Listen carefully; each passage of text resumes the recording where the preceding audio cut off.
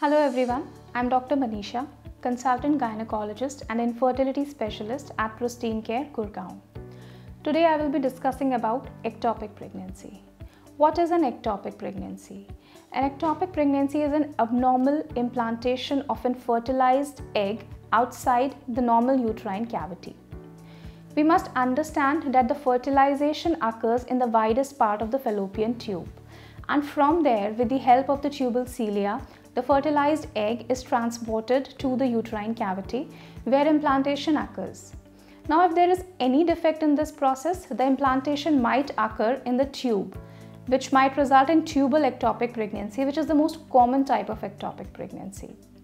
However, ectopics can also occur in cervix, in ovary, in the abdominal cavity, and even in the scar of the uterus from a previous surgery. Coming on to the signs and symptoms of ectopic pregnancy. Ectopic pregnancy begins as a normal pregnancy, but then symptoms like spotting, lower backache, abdominal pain might start. Sometimes these symptoms may also be absent, and in cases of ruptured ectopic, the symptoms may vary from very severe vaginal bleeding to shock, to rectal discomfort, to shoulder pain. A ruptured ectopic can be life-threatening. What are the causes of ectopics? Ectopic can result due to an infection of the tube, that is salpingitis, tuberculosis, pelvic inflammatory diseases, previous surgery on the ectopic, unsupervised use of the emergency contraceptive pills.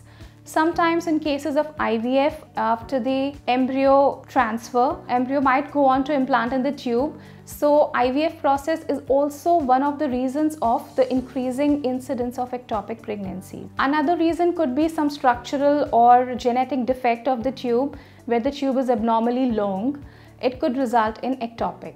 Coming on to the diagnosis and treatment of an ectopic pregnancy. An ectopic pregnancy is diagnosed with the help of beta-HCG levels and a transvaginal ultrasound.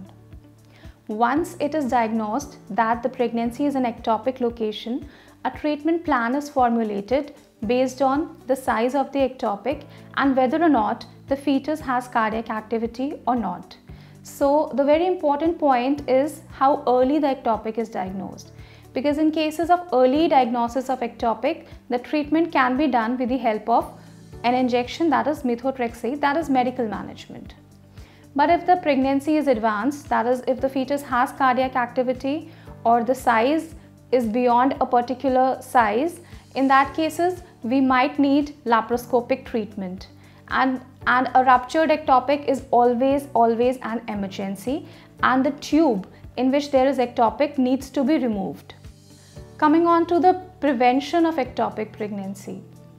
Since we've discussed that the ectopic is most commonly due to a tubal pathology or a tubal infection, very important is to treat that infection. If it is tuberculosis, if it is in pelvic inflammatory disease, or if it is a sexually transmitted infection, it needs to be treated.